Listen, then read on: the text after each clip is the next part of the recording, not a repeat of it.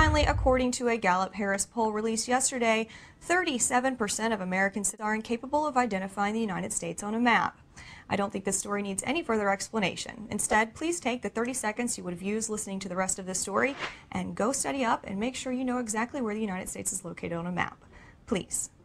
That's all for the Daily Left for today. Feel free to shoot us an email at info@goleft.tv or post a comment below. Also, tell your friends about us and remember to subscribe to our YouTube channel at youtube.com/GoLeftTV. For everyone here, I'm Lee Morris. Thanks for watching Go Left TV, Citizens Media on the Rise.